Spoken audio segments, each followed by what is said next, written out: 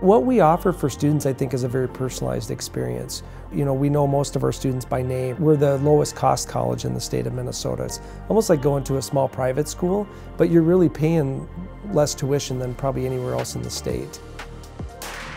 We're offering knowledge to go out into the firearm industry and be able to pursue their dream of working on and repairing firearms, but also modifying firearms to their liking.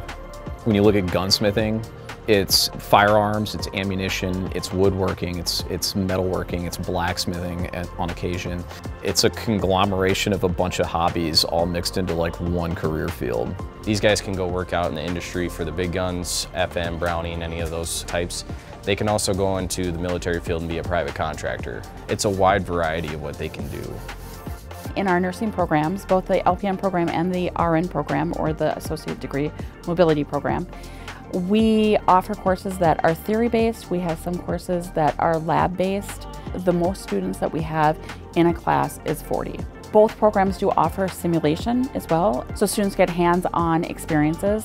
The instructors here are super helpful. There's so many different avenues that you can choose, and I like being able to do direct patient care or working with families, working with the community. There's just lots of options. With all of these courses, we prepare students not only so they could go take NCLEX, but we also are preparing students so they can go out to the workplace. There are so many jobs available. We talk about physical security as much as we talk about securing and hardening of your system. I came in and I knew basically nothing. And as long as you're willing to ask questions, you will learn so much.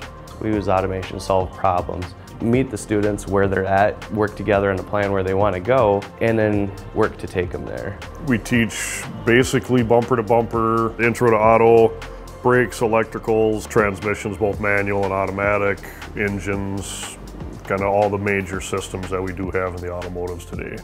The teachers take the time to work with you one-on-one. It makes it seem where I'm not just a number.